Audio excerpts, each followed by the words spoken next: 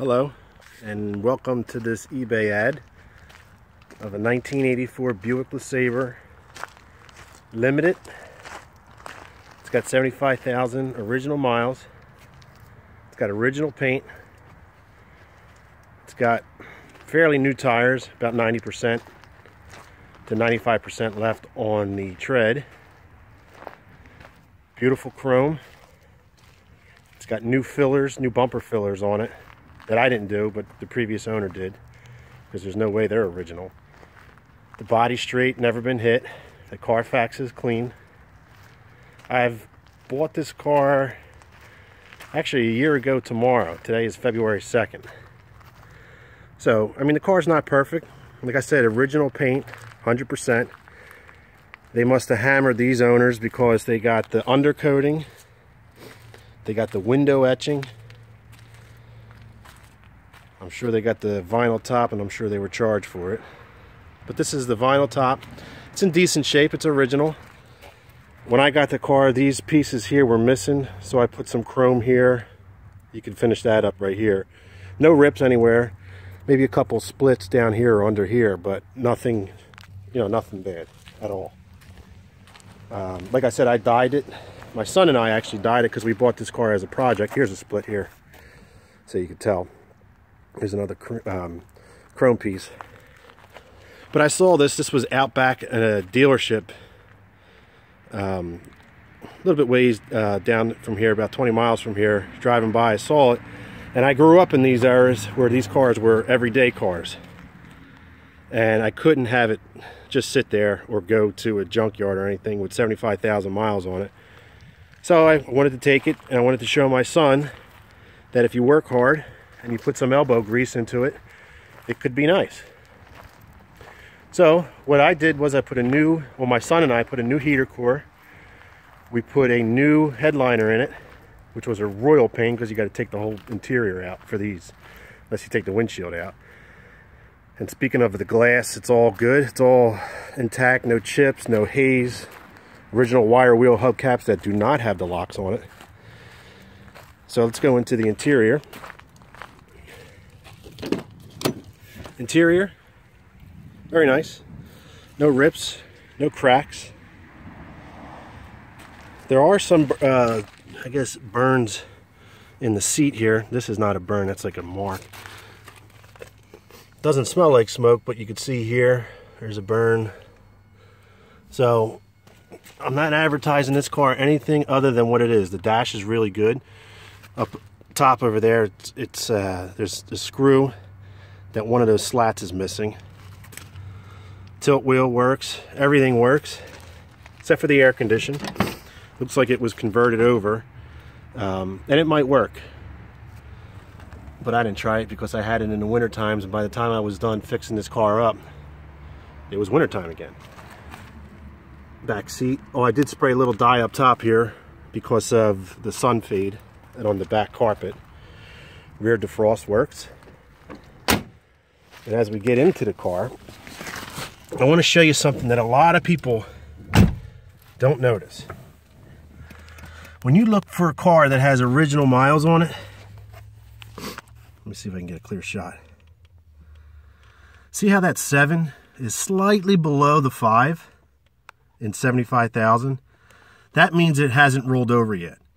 If the car had rolled over at 175,000, that 7 would be a little bit higher than the 5. That's a little trick for you to determine original miles. A lot of people say it's original miles when it's got 1,000,000 miles on it. Here's the interior. Headliner's new. Now, I had driven this car this morning to the car wash, but I just want to show you. Starts right up. Timing could probably be set a little bit better. You can tell that hesitation. Battery's good. Car sits in the snow. It's the snowy weather, the cold weather. Couple pumps, and it cranks up and starts. This car actually was ordered with a posi rear. I don't know the gear ratio, but I just want to drive the car for you and just show you. The car sounds good. It's got a single exhaust on it, and I may put dual exhaust on it, but we'll see what we can do. My son actually wants to sell the car and buy something else. He's got a Torino in mind. So here we go. Second gear. And third gear. It's a 3-speed transmission. I don't know if it's a turbo 350 or a turbo 200. I don't know.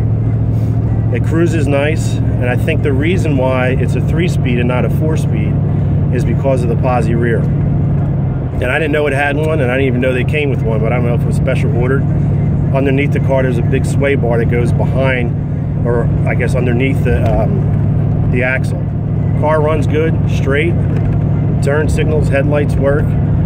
Everything runs good. And also, you'll notice in one of the pictures that well, back in the early 70s and late 60s, you came with what's called a Protecto plate, which you would take that back for warranty services, and they would scan it like a credit card, like an old-time sliding credit card. This one still has the original stickers that Buick or General Motors had given you for warranty work, and they would take the stickers off that little card and put it onto the receipt that they typed out. So that's actually a pretty rare thing to have with it. And I'm not claiming this car to be some sort of rare, you know, some sort of collector car. What it is, it's a big car. I love these cars. Took them to high school, going to my grandmother's house. Actually, my grandmother owned a Buick, but just a nice, big, safe car. And rides great. It cruises. People look at it. To some people, it's like, wow, look how old that car is. And they weren't even born yet. Imagine that. But anyway, that's a 1984 Buick LeSabre. I appreciate you watching. Oh, also, I wanted to mention, the paint is 100% original. There was some scratches that I touched up, and I actually wet sanded the scratches to blend it, wet sanded the whole car, compounded it, buffed it, and then polished it. So the paint is actually really good. You can actually see it reflecting off the hood. It's got really good depth for original paint. This is a really nice car. I've driven it just over 600 miles, not in one shot. Took it down the shore, took it to Middle State, New Jersey. Ran good. It was really nice. There was nothing wrong with it. Even at highway speeds with the 3-speed, it cruised out pretty good.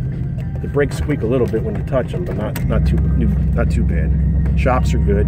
Rear shocks could probably use to be replaced. I was going to put air shocks on them. And I leave the car here under this carport, so it stays out of the elements. Just a really nice car that you'll get into. It's a turnkey car. You can do some restoration projects to it, like little weekend things that I like to say. You can still take them to shows. The original radio, the back speakers are not there. They come with it. And also this thing is pretty cool at night.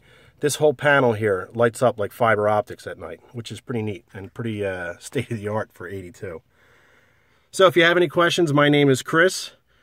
My phone number will be on the ad. This is my car. It is titled, registered, and insured in my name. And really just my son and I just want to get something else that I want him to learn the business. You know, and learn that, you know, you can work for your money. And if you do a good job, then you can get better things. There's a little crack here. It doesn't go all the way through. Steering wheel's pretty good. All the power options work. The power seat works, all directions. There's the limited thing. And there you'll see the 3-speed tranny. Got 3/4 of a tank. It's probably got a 100-gallon tank. Who knows? That's a joke. So, that's it. Thank you. Give me a call if you have any questions, or shoot me an email. Have a great day.